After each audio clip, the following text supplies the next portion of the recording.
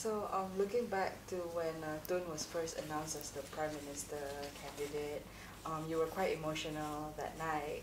So now he's been sworn in as the Prime Minister. How did you feel when, during the swearing in ceremony?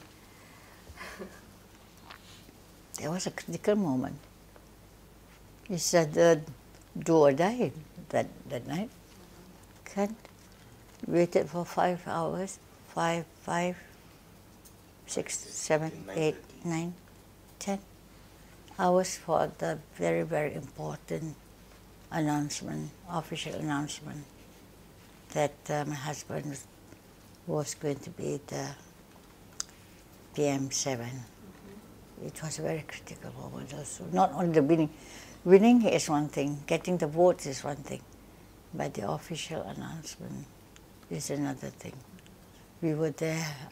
I'm glad I was with him, and my children also.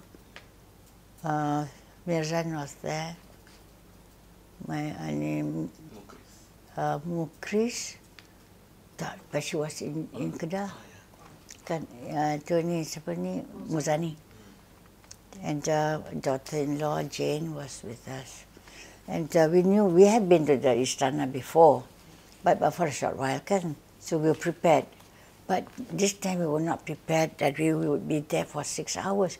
It was so cold. We were like in a refrigerator. And that's why you could see my husband's hand shaking. It's not because he was nervous. It's because it was so cold. We were not prepared. We were not wearing our thermals as before. So he was shivering. You could see. And people thought that he was nervous. No, it was very, very cold. And well, it was really a challenge for us that night.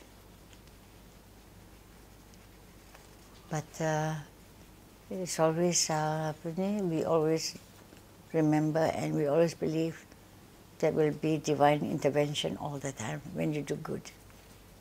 That is our belief.